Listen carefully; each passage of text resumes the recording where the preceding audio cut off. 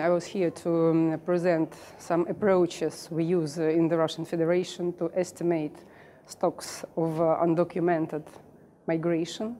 This issue is very relevant to us. We have every year around 5 million people coming with the purpose of work, and only half of them apply for documents. So that's temporary labor migrants, undocumented ones, should be measured, and we should take into account these figures when working out different measures of migration policy. That is the very important topic for us.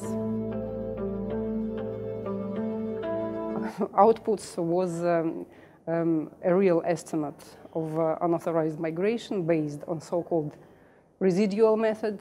So we have a certain number of migrants staying in Russia based on administrative data sources. And then we just subtract people who have legal right to reside and to stay in Russia. So the result was around 2 million people could be considered be permanent or long-term migrants having no authorization to stay in Russia. But of course, it's an estimate and the research should be continued.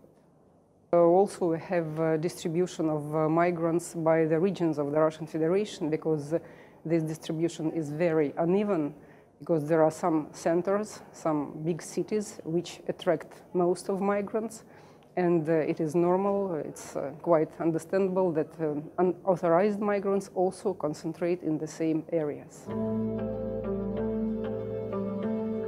I think it depends on quality of data we use. More data we have, more details we have, more sophisticated methodology we can implement. So it's an issue of initial data we use.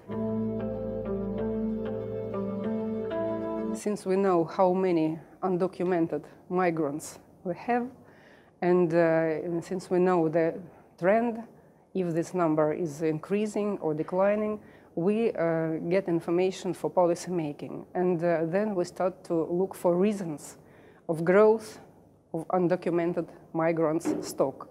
And since these reasons are also clear, more or less clear, we can use some regulations to eliminate the factors which lead to increase in undocumented migration.